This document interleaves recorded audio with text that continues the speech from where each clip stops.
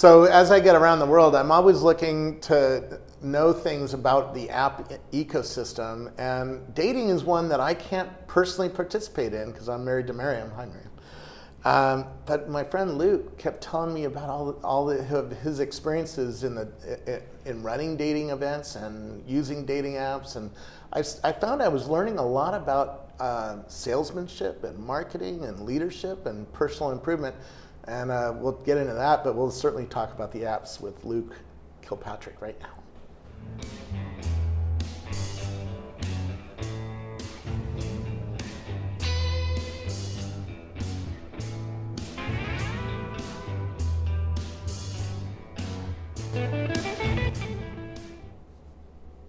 Who are you?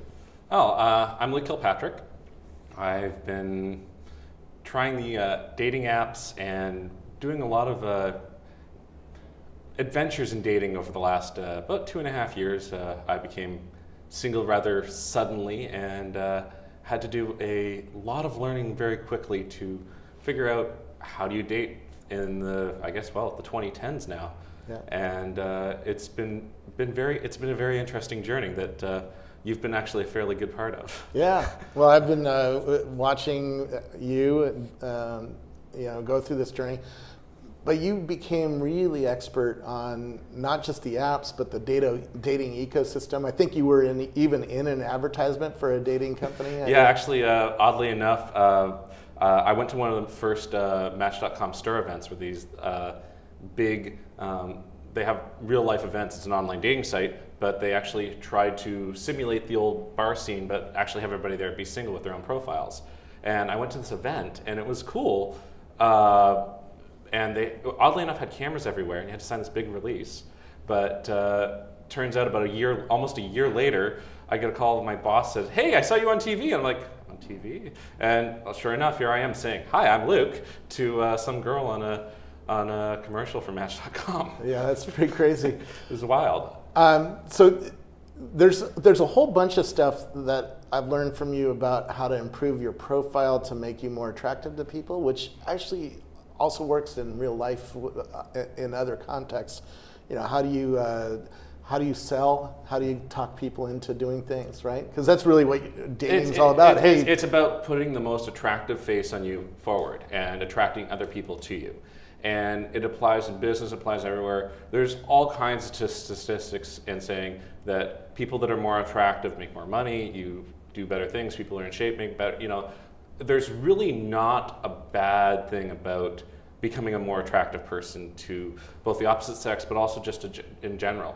Your sales go up, your interactions with other people. People are happy to talk to you if they're attracted to you in some way. And we should do a disclaimer. You're in the heterosexual dating scene, so yes. If you're looking for bisexual or other, this is strictly men and women. This is the. So we're not going to talk about the Grindr app, for instance, which is Grindr's got an interesting history. Grindr's actually the precursor to Tinder.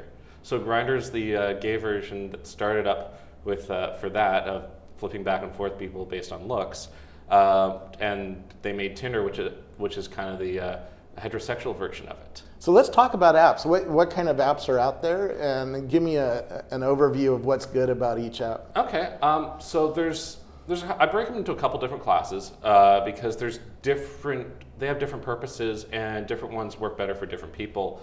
The main ones that are really popular right now are mobile apps that are location based. Tinder's probably the biggest and most unique one about it, and I actually like it the best.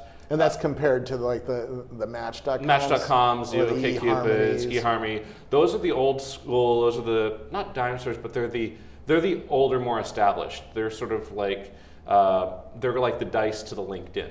Okay, so, versus the scale of the timeline to, compare it to recruiting.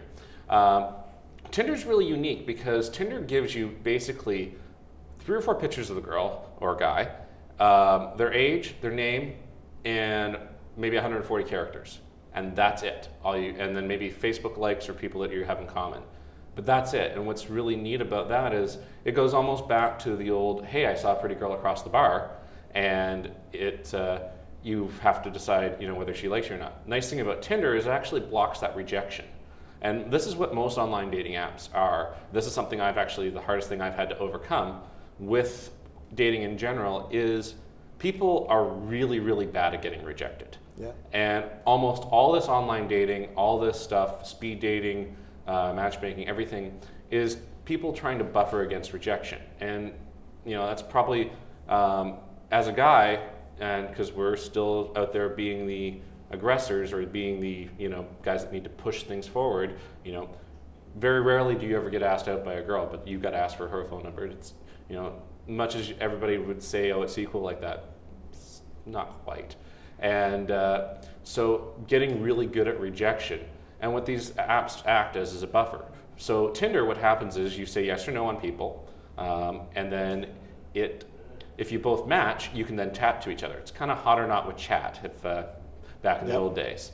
And what's nice about that is when you connect with someone on Twitter or Tinder, you both know you're attracted to each other. So you've got that piece out of the way, which is really a really nice feature of it. Whereas OkCupid, Match.com, and a lot of these others, a lot of guys will send 400 or 500 messages out to all kinds of women that they just blanket the whole thing. Whereas if it's a guy at the bar going and talking to every single girl at the bar, he gets rejected. He's the creepy guy at the bar now. Whereas online, there's not that limitation.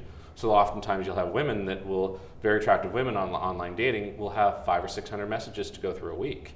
And it's really hard to stand out. So you've got this deluge of data and just stuff coming at you all the time.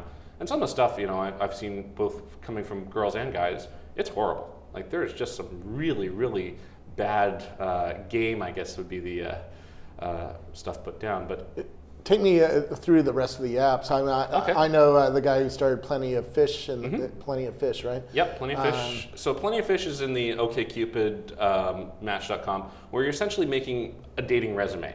And by making this dating resume, you're saying all the stuff about you. You're saying this is what you like, this is what you don't like, putting some pictures. And they're hoping people will, as they're going through the thousands of resumes, might wink at you or send a message. And then you respond back and forth and then try and set up a date to meet in real life. That's kind of the process of how those work. And it can be effective. There's lots of people that have good relationships from that. But a lot of times, I think a lot of guys will just go purely on attraction and ignore everything else, which is okay. A lot of girls will find one thing in each profile and they'll reject outright. And so one of the advices I give to a lot of women is, especially when I'm doing a speed dating event, is look for one good thing in each male that you talk to. Look for, if the guy's out digging a ditch, well, he's all greasy, grimy, and dirty, but he's working really hard. That's a good thing. Finding one good thing about each person, do it, and it actually applies for marketing too.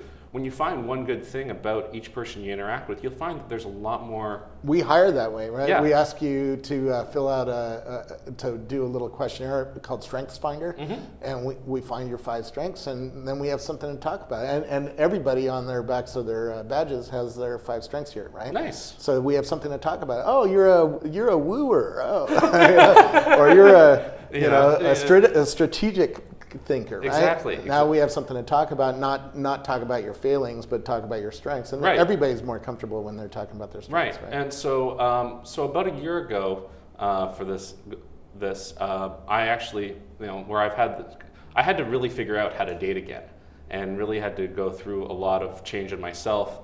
Lost a lot of weight, got stronger, went on some adventures to Europe and Alaska and various other things.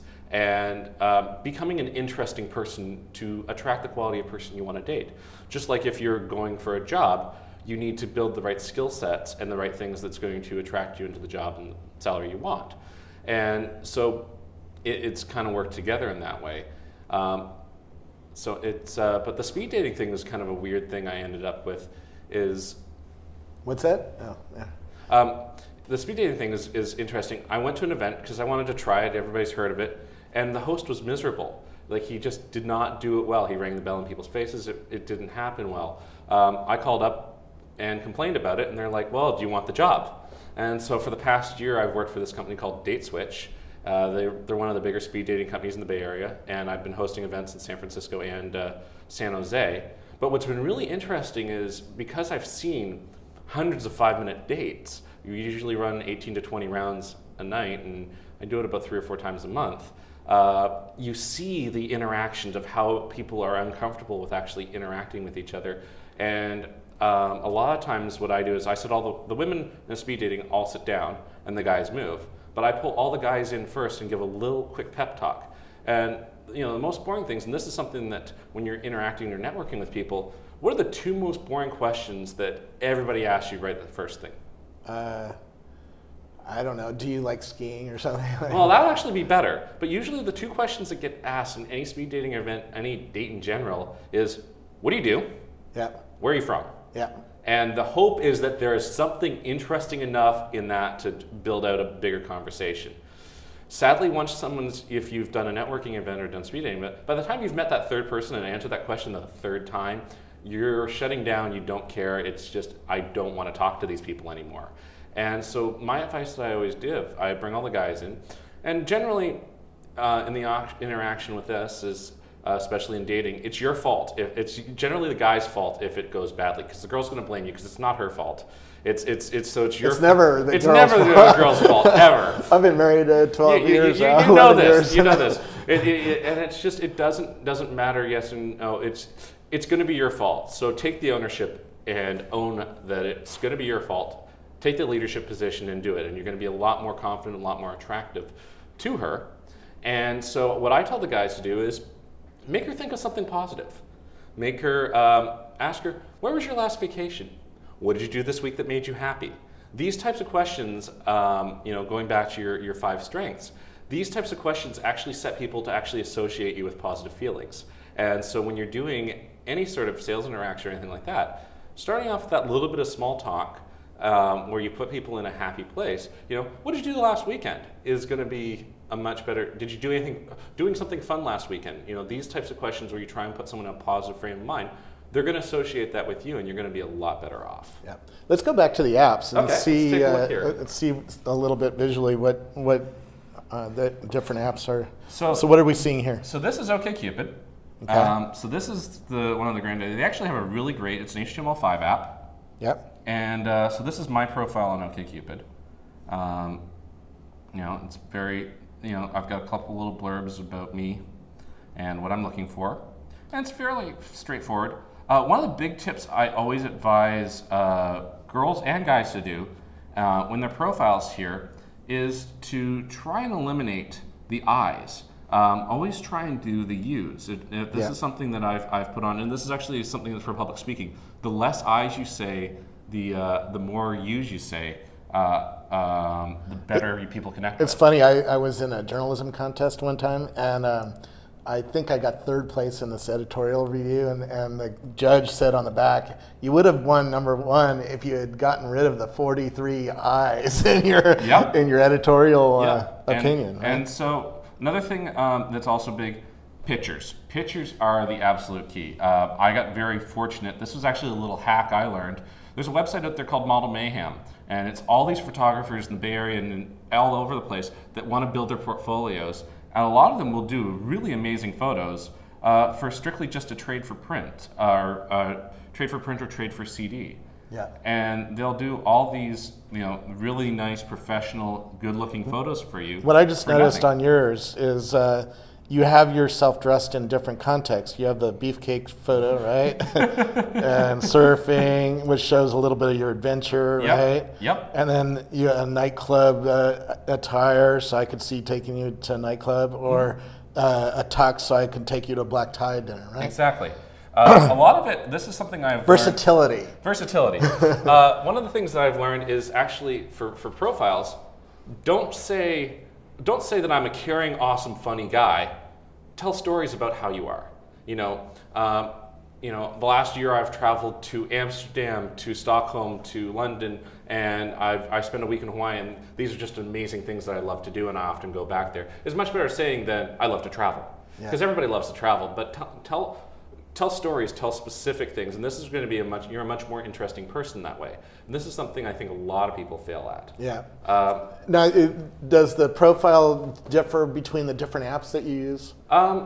You know, particularly in the photos or anything. The photos, you find you get a good set of photos that work well. They vary a little bit. OkCupid lets you do 10. Match, I think, lets you use 25. Usually 8 to 10 photos is about right, that really show your personality and who you are. Yeah. But then you have other apps like Coffee Meets Bagel and Tinder, and this is Tinder here. So Tinder's actually a really neat. It's kind of that hot or not with chat icon. We have a very pretty girl here, and all we have on her for information is that she's 24. You know, she has a few shared interests with me, and we've got a couple pictures of her doing various things. Looks like she likes food. You know, she sails. This is actually a pretty good profile. One thing I see a lot of girls do that actually is really bad is that there's always a picture of them, and I don't know which one she is because her friends all look the same. Yep. And so that's something that you know, have 1 or 2 pictures with your friends, but try and really make sure that it's very clear who you are in it. But if you like her, which I think she's cute, you just hit the plus and she's liked, and that brings up the next person, and that's it. And you just swipe to the left and back and forth until you basically you match. And when you match, you get an ability to chat with them. Got it. So it's a pretty slick thing. The profile on here for me is very similar to the others. It's just 5 photos. Yeah. And such. So now you see, there's not a whole lot of information there to go on.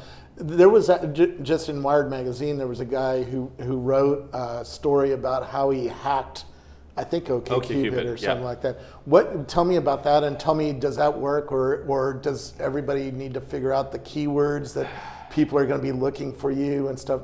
Tell me about the story first. So the first thing, there was a data scientist, mathematician down in LA.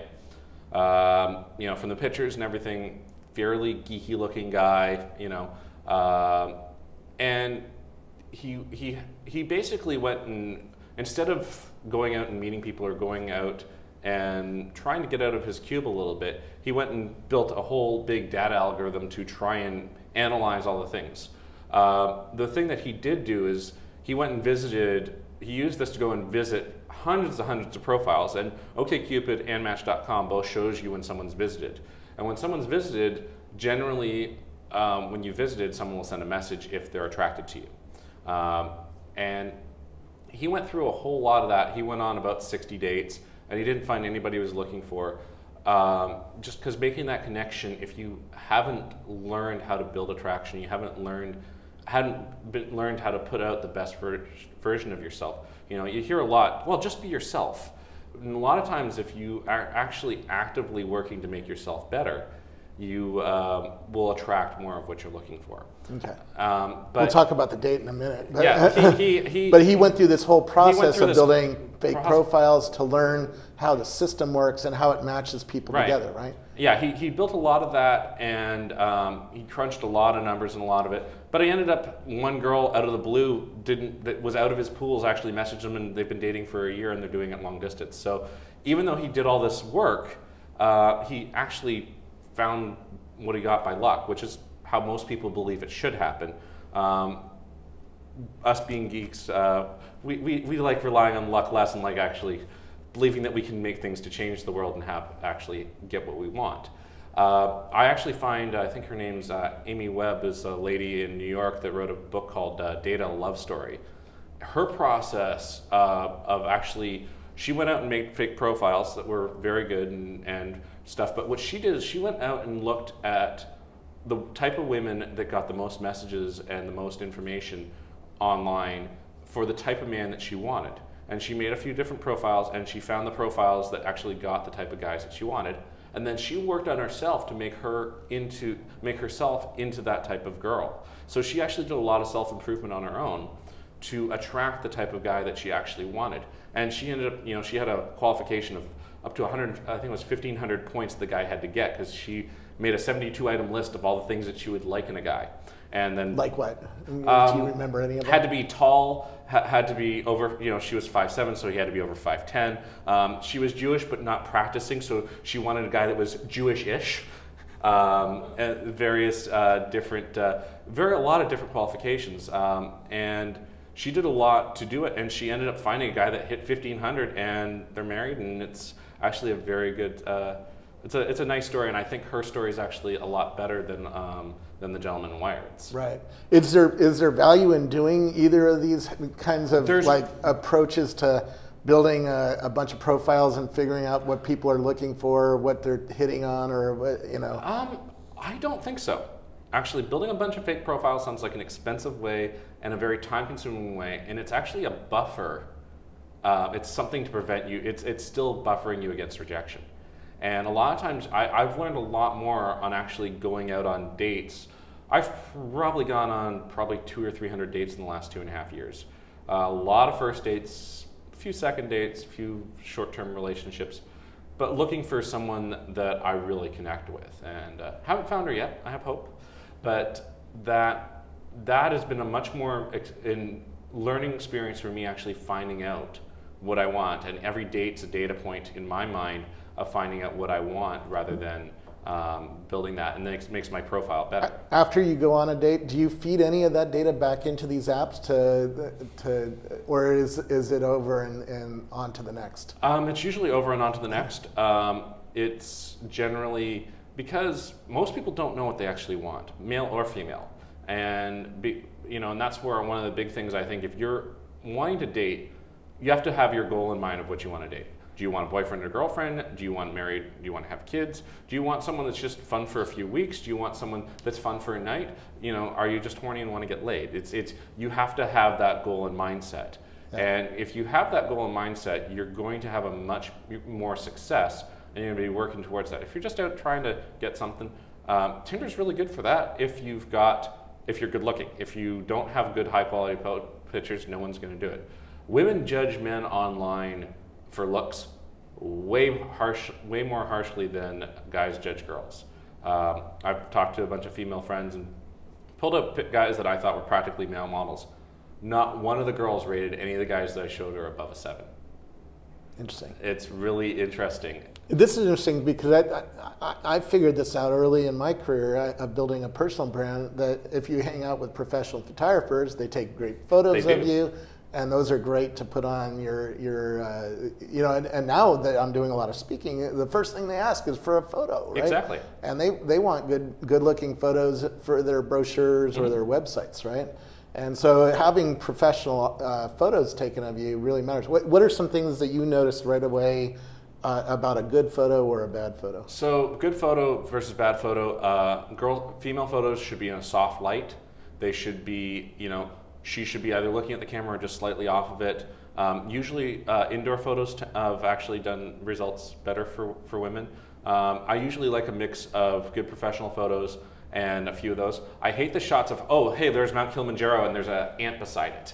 Those generally don't serve any purpose. Now, there's a nice close-up of you being in London or someplace, or Vegas. Those are generally really good, but you with 500 of your girlfriends, those don't work as well. But a good, high-quality professional photo, especially your first photo. In my opinion, there's no better photo for a girl to be wearing a sundress and bouncing through a field of wildflowers. Like that, to me, just, I see a girl like that, I'm going to be happy to message her.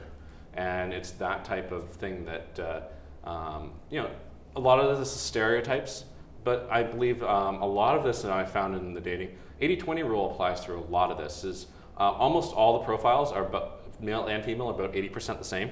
Yeah. Everybody hikes, everybody does this, everybody travels, everybody's that. And it's the ones that are the uniques, the ones that are interesting, and the people that get the most messages. Yeah. If it's unique in the right way. Yeah. Tell me, back to the apps. Mm-hmm. Would you use all the apps if you're starting out, or would you just pick one and try to be good at that, or? Well, or companies. The biggest thing is, I think, if you're going to start out, if you're going to start dating or start doing this, make sure you know what you're looking for. If you're looking for, generally it never hurts to hit the gym. The more fit you are, the more interesting you are having a physical activity.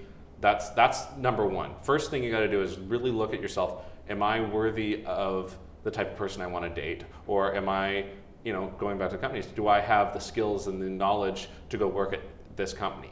Am I going to be a good fit for somebody? Once you've got that and you're like, okay, yeah, I've got that, then it's, I highly recommend, I'd probably start off with OkCupid, because you can really get a lot of information off that because it's free.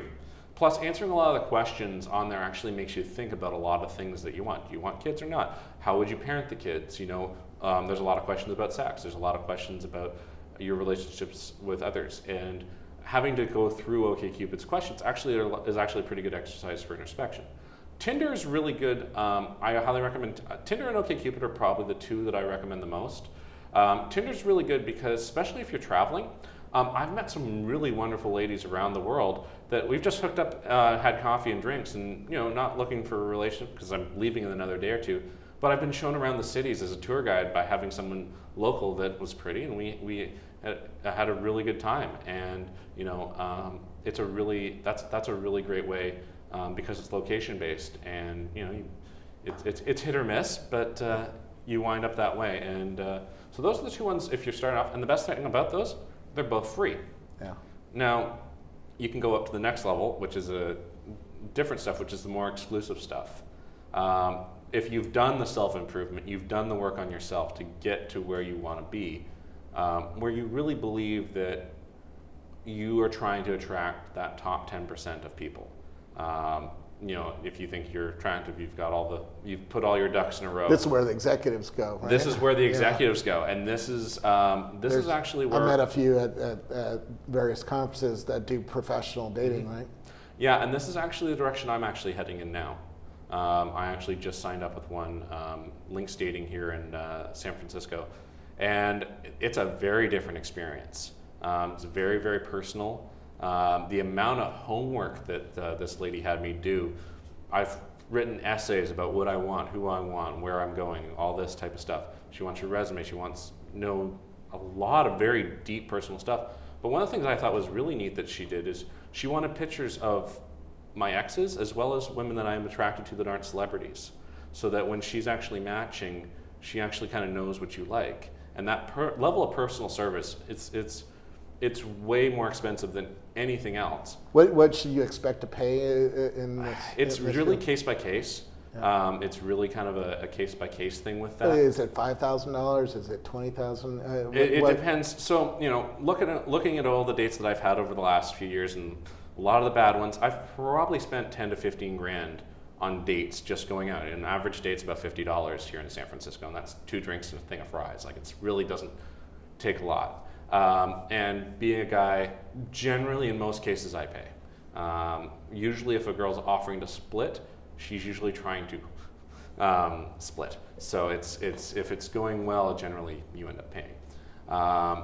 So it really depends on what level and what you're looking for. If one of the things these matchmakers do is they do a lot of this date coaching here, how to better yourself, and that's a lot more expensive than, you know, where if you've done the work yourself. Dress up, go get some nice clothes. You know. You make an impact with a tie on, man. You know, suiting up in the Bay Area is huge. And also, I was in Vegas over the weekend, and I have a gray suit and was wearing a blue tie. And the way people approach you differently when you're wearing a suit. We were at a show. I was at a show with a lady, and we were sitting kind of in the back, but we just talked to the usher a little bit. And he's like, you know what, you guys are a good-looking couple. I'm going to move you up to the front. And he moved us onto a $500 couch in front and a show in Vegas rather than that. I got upgraded to first class as well, as I was wearing. And it's about being attractive and having that. I got a photo of Ronald Reagan by wearing a suit because the Secret Service let you right by, right? Because you look like you belong. Right? Exactly, and having that style is important. One last question: what advice would you have for entrepreneurs who are building dating sites? What could the apps do to make a dating life better? Well, there's a lot of really, really, really bad dating advice out there. Most of these sites they don't really give much advice on how to actually build a good profile or how to get good photos, how to do these types of things. You know, going and setting up a quick profile on Model Mayhem and having professional photographers want to contact you for free is really a nice, you know, that's how I fell into getting the really good photos I have. So they don't do enough with that. Yeah, you got to know Thomas Hawk or Trey Ratcliffe, right? if you're not everybody. Or Scott Jarvie. Scott Jarvie took a picture of my wife and I in 2 minutes. That just is. I have it on my wall. It's just a fantastic picture. Right? Oddly enough, a couple of the guys that took the photos for me are just students or just complete amateurs, but they have the eye enough to do it. And it's, you know, some are good, some are bad, but you know, you can't beat the price. And the other thing with dating apps is, I find a lot of really bad advice is given cross-gender. Women telling men how to date them, which isn't generally good advice, and men telling women how to date them, and it's generally not bad advice. It's the analogy I give at dating events is, and this is why I generally don't give too much advice to women, mostly to guys, is that you know, asking for dating advice from a woman is like asking a trout for fishing tips. She knows how to get caught. She knows how to get caught, but she doesn't know how to actually what lure to use, how to do that, all these different things. And I think the same is in the reverse. So, you know, the way you want to do it is just like entrepreneurship, is you want to go talk to the successful people that have done it in your industry and learn from them, rather than some, you know, you don't get getting dating advice from someone that's been divorced 3 times is a really bad idea versus getting dating advice from someone that, you know, as a guy or something has slept with hundreds of women. How did you get there? You know, if you want to find a guy that's in a relationship, then the relationship will. You know, if a guy got married, you know, when he was 35 for the first time to a lovely wife and they have a great relationship, that's the type of guy you should be picking their brain. All right. Where do I find you online? You find me a lot of places online. Probably the fastest, easiest is Twitter, at Kilpatrick. And I'm on Facebook and everything else, and usually pretty open, but Twitter's probably the easiest way to get me. Well, cool. Thanks so much for coming in and talking about this whole world that I just have no clue about, but it's always interesting to see where the investments are going in this world, you know, how much money Tinder's raising, and there's clearly serious money in this business. There's very much money in this business because the one decision that you make that has the biggest impact on all the rest of your life, and you know this is a fact, is who you marry or who you spend time with.